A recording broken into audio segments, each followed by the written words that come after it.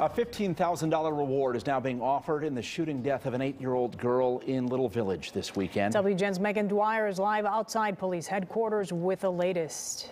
Megan. Lourdes, hi, Lourdes and Ben. We are being told that police have been working this case 24/7 all weekend long. This happened in broad daylight, frankly, on Saturday afternoon.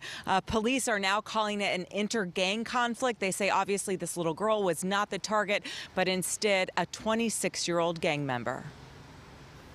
It's just unspeakable. 8-year-old Melissa Ortega was shot and killed Saturday walking into a Walgreens in Little Village at 26th and Pulaski, where a memorial now grows. I love my city, but it's exhausting. Now, city leaders are promising to arrest her killer and somehow make the streets feel safer for the communities plagued by constant gun violence. I can promise you one thing, that the Chicago Police Department will spare no expense and will dedicate every resource necessary.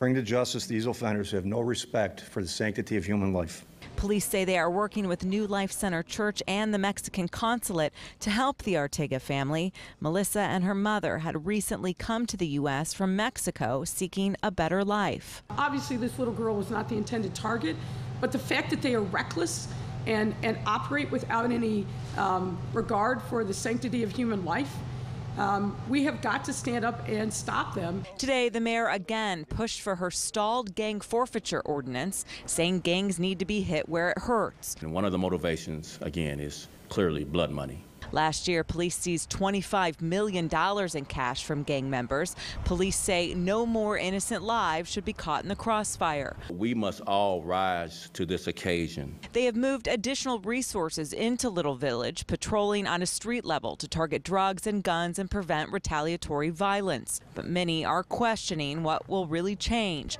when the next child will be shot. There's no shock value anymore when we hear that a child has lost its life, and that has to change. A GoFundMe for the Ortega family has raised more than $50,000 to fly the child's body back home to Mexico for burial.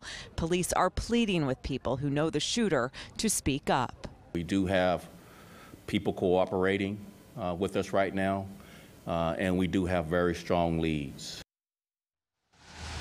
Police say they plan to be relentless going after area gangs for the next week at least, especially in the Little Village neighborhood. And they are pleading with people, please, if you have any information about what happened on Saturday, $15,000 reward. You can call anonymously to the tip line 833-308-0069.